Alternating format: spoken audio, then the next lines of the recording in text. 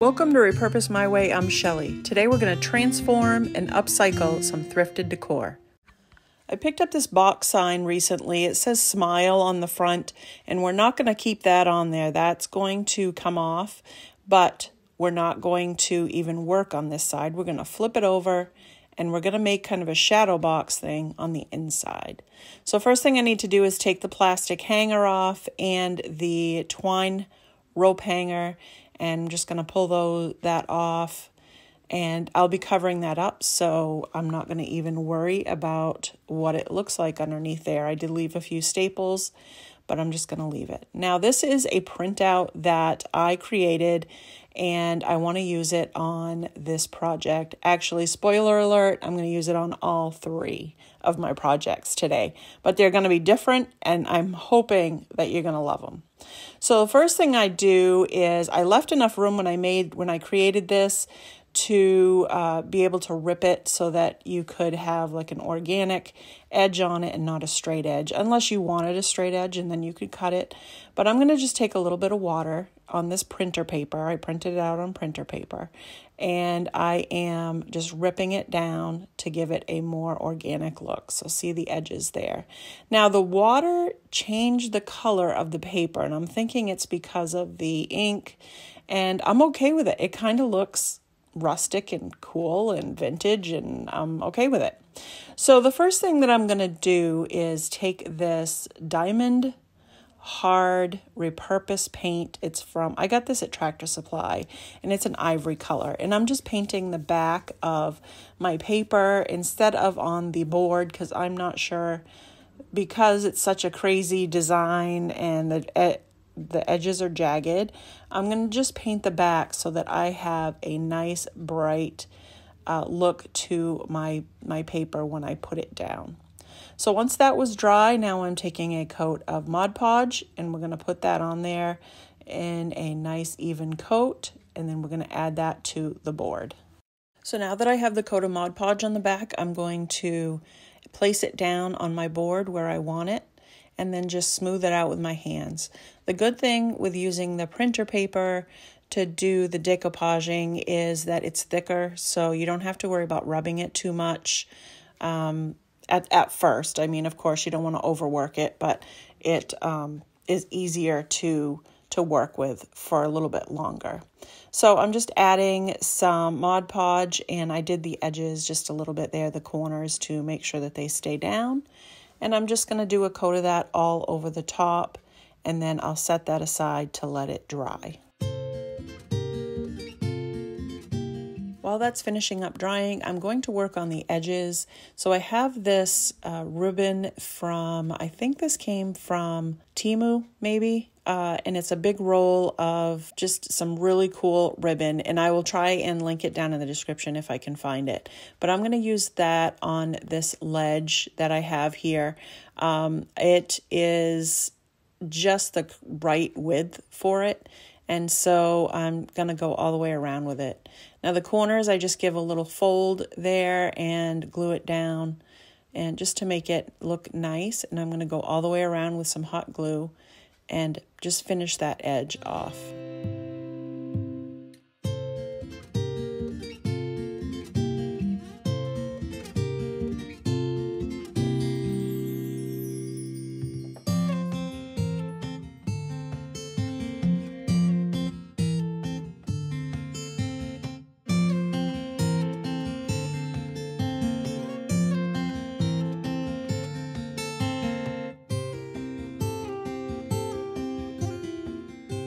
So I'm going to sand it just a little bit and give it a more worn look. I don't think I mentioned it, but this can be purchased as a digital download on my Etsy shop, and there'll be a link down in the description and at the top of the comments. Now I have these cute little scoops. They came from Hobby Lobby. They were having a deal, I think 50% off probably. 2 wooden scoops from the His and Hers. They were normally $4.99, and I think I got them for $2.50. So I bought a couple packages of those because I knew that I'd be able to use them for something. And I decided I was going to paint this guy black. So I took it out, spray painted it black, and now I'm going to sand it down. This was the semi-gloss, and a lot of you probably know that I like to use the matte paint. So when I sanded it, it made it more matte. So that was really good. Once I got that done, now I'm just kind of trying to figure out how I want to put this on my little shelf. So I am moving it around and trying to figure it out. In the meantime, I have made up some little eggs to go in my little scoop. This whole vignette's going to go together here in a minute. So I'm just taking some DOS clay and I'm creating some little eggs. They're not very good, so don't look too close. They're just, kind of like an egg shape. And so I let those dry for a little while. I did those first thing, but I'm showing them now because then I decided once they were dry that I wanted to give them some paint. I wanted to do the ivory paint because the clay is more of a white paint. So I'm now adding some Spanish moss to my scoop, just gluing that in there so it looks kind of like a little nest, and that's where my little clay eggs are going to go. Now they're not completely dry, so I'm going to be very careful in gluing these in, but they're getting there. So I just put them in and you won't see them. I mean, you'll know they're there, but you're not going to see them real well because I will be adding some greenery and a few little flowers in there as well. So it's going to dress that up really, really good. So I'm just gluing those down, and then I'm going to take some greenery from a little sprig that I have, and I'm going to cut a few little of the leaves off, and I'm going to add those to my little scoop. I think that's going to dress it up really nicely, and it's just going to bring the whole thing together once it's all done.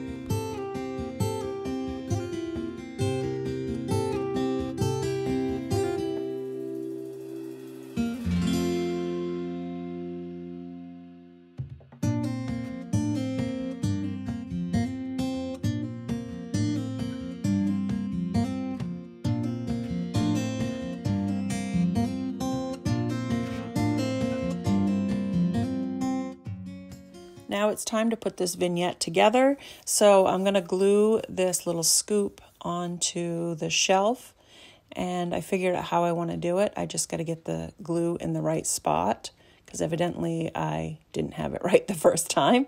And so I'm just putting it on just like this. And then I have a big rusty star that I'm going to add. I think this is going to look so great with this whole vignette. So I'm going to add the glue now that I've decided that's what I'm definitely going to do. So I'm just gluing the tips there. I'm going to put that on. And then I'm going to start adding some Spanish moss around the bottom. So that's going to require a little bit of hot glue so that it will stay. And then just sticking it down and burning my fingers, the usual stuff. So I'm putting it on there and it's sticking to me.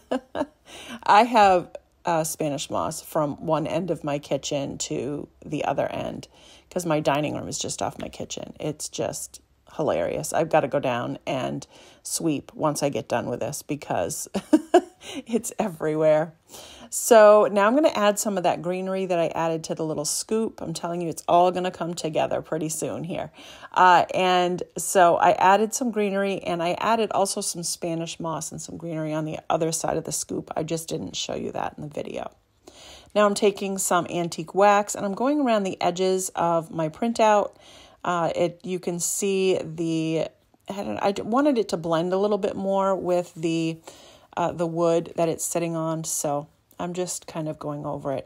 And then when I sanded it, some of the wrinkles that I sanded, the paper came through. So I'm just taking some of that antique wax and aging that up so you don't have these great big looking kind of rips or tears in the paper. And I think that came out really good. So now I have some of these little daisy flowers. I think these came from Dollar Tree. I absolutely love these tiny little flowers. So I'm going to use 3 of these in my little vignette, and we're going to put them in each corner. And then I got another one I'm going to put by the star. And then I have some little teeny tiny, kind of neutral, just like these flowers, They're just teeny little things, but I think they really add a lot to this whole vignette. So these are the ones that I'm going to stick around my eggs and in my little scoop. And, you know, you're still going to see the eggs, like I said, but they'll be a little bit hidden there, so you won't see how terribly I did those eggs. And then I'm just going to kind of pop them in, you know, in different spots. And I think it really brought this whole thing together. And I really love how this sign came out. I hope you do too.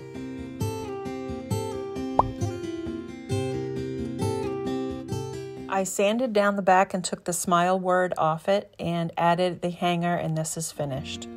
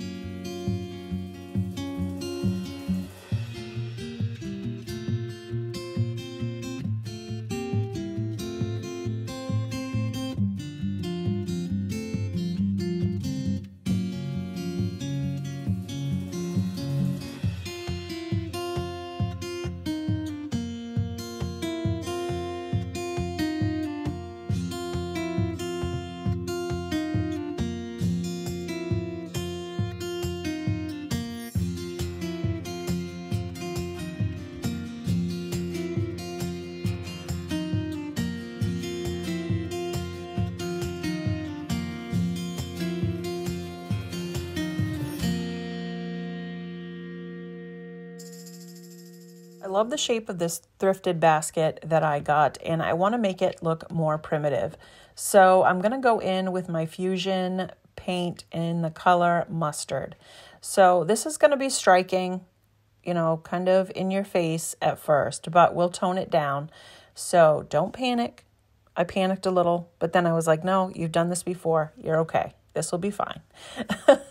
So I did 2 coats of this all over the basket. I wanted to make sure that I had everything covered. There was a little bit of a design, and, you know, it is white, and I will not be distressing back. So I'm going to be using this antique wax just right out of the bottle, and I'm going to brush it onto my basket. Of course, I did the 2 coats and I let it dry first, so it is all dry.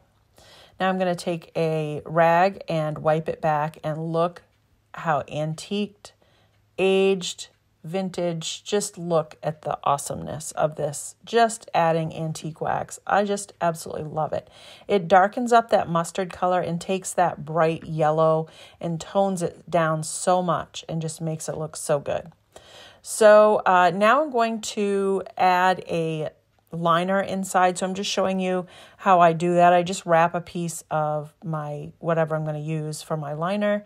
And this one's going to be my black and tan material. I use this a lot, if you hadn't noticed. I love the black and tan. And I'm just going to put glue underneath the lip and glue in my material. So I do that with the material on the outside of the basket. And then once I get it all in, see, I tuck it in just like that. So it gives it a nice hem through the top. Of course, you don't have to do it that way. You could put it in, you could hem it, put it in. I just know that it will fray and I will have strings, and it's going to drive me crazy if I don't do it this way. And I just like the finished look of it. So, and it doesn't take long at all. So I overlapped it just a little bit. I always make my material a little bit longer than it's supposed to so that it can overlap. And then I go around the edges and make sure that I have it all glued in nicely. So right here I'm showing I have a little bit of a spot where I didn't quite get enough glue. So I just go in and add some glue, and then I roll the material up into it so that it leaves that hem across the top, and it works really well. I then grabbed a piece of scrap material that I had. I think this is a piece of drop cloth, and I grabbed my coffee tea stain and I spilled it when I opened the lid because I shook it up and it was all inside the lid. Well, now I'm just taking my drop cloth and I'm cleaning it up because that's what I'm going to use it for. I'm going to use it to darken up this material a little bit. So I cleaned up my little spot that I made the spill with it. And now I'm going to take a brush and just brush it on. And it's going to darken it a little bit. I'll leave a little spot in the middle so you can see how dark it gets once it is dry. And I really like how this looks. Even though it's just going to be a little bit showing, I really like how it looks. So you can see how dark it is here. And so that just makes it look aged, and I really like it. So once that's pretty much dry, it might be a little bit damp, but pretty much dry. I'm taking some Mod Podge and going over the whole piece. I want it all to be covered. And that kind of helps kind of your strings from coming out and from it fraying. Even though I like that, I don't want it to fray anymore. And it also obviously is going to stick down my poultry feed printout that I have that's available on Etsy. And I'm just going to pop that on there and just push it down. And it didn't feel like it was sticking very good, probably because the material was still a little bit damp. But I wanted to get on with this process. So I did a few other things while I was waiting for it, but you know, you just kind of want to get it done. I couldn't wait to see what it looked like. So I'm taking the Mod Podge and I'm just putting it all over that, like giving it a bath in Mod Podge. Now, once that's pretty much dry, it's almost like a sticker on there. It's very cool. So I'm going to take some hot glue and I'm going to run those all along the edges and add that all over the back of my little patch here. And then I'm going to set that on the basket.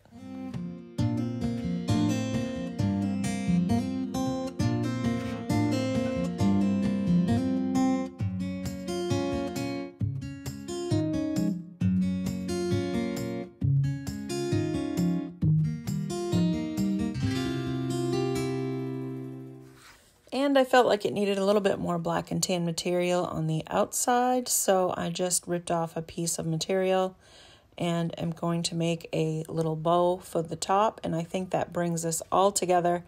I love how it came out. I hope you love it, and we're going to see the finished product right now.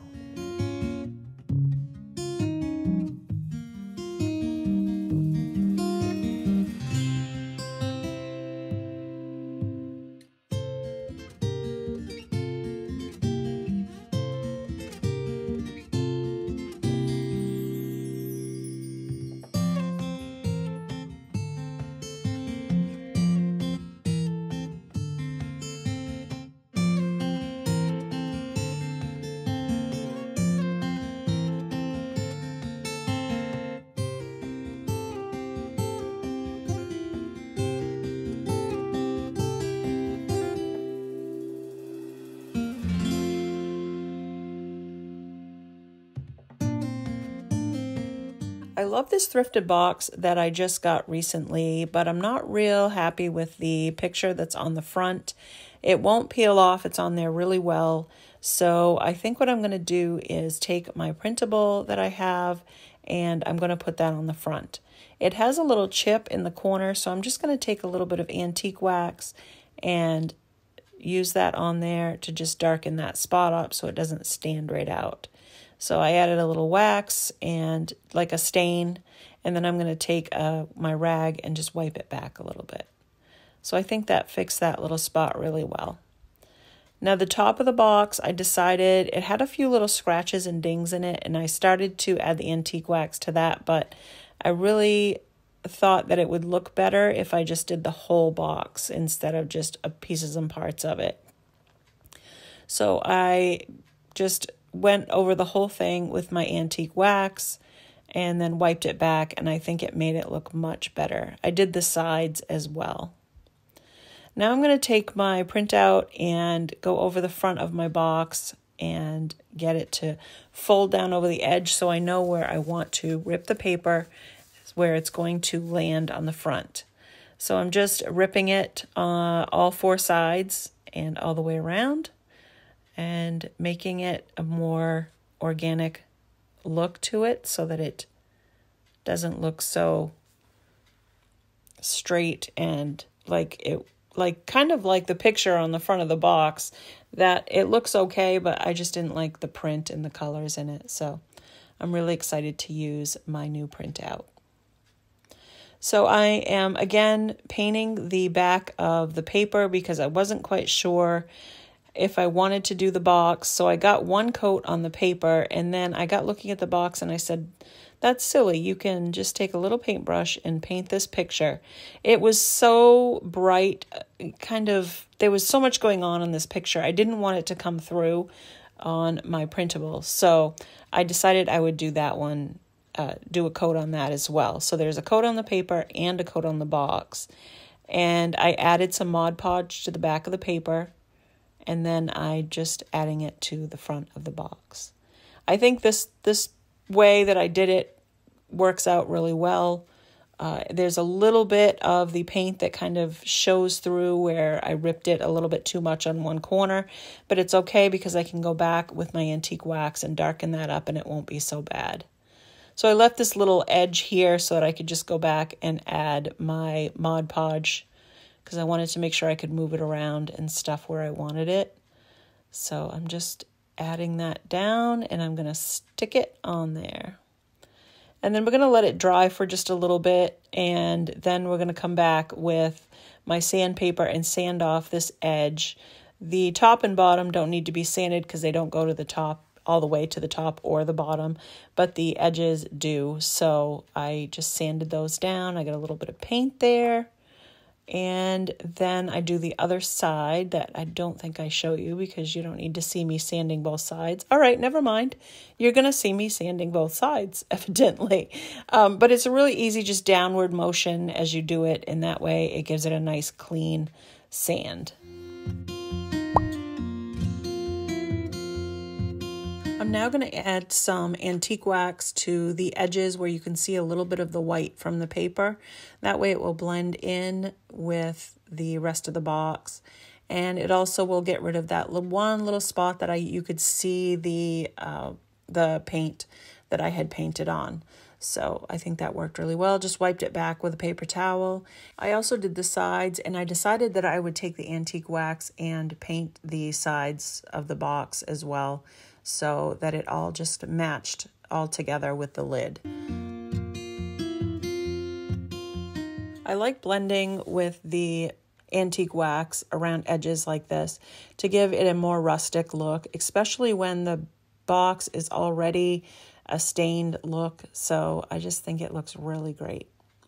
Now I have a piece of metal that I got. I got a bunch of these from the dump when I was there one day. Somebody had thrown out a bunch of these pieces, and this is one of them that I have left over. So I'm just bending the edges where normally a screw or a nail would go in.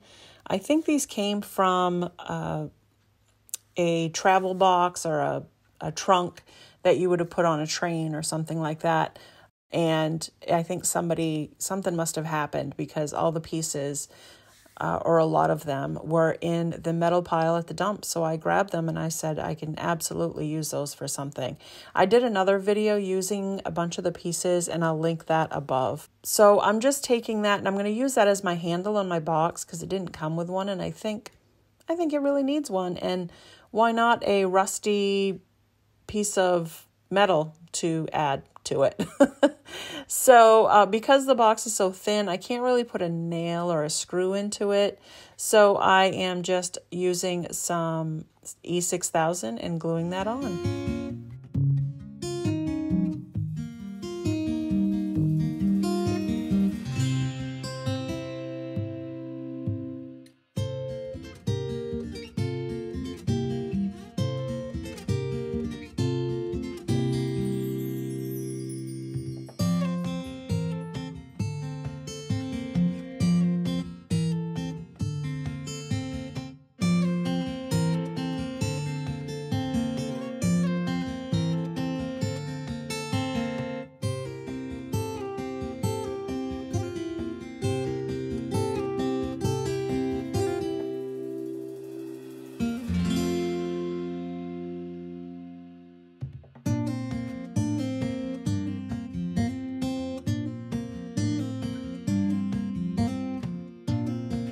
I hope you guys liked my projects today. Let me know down in the comments if you have a favorite and which one it is.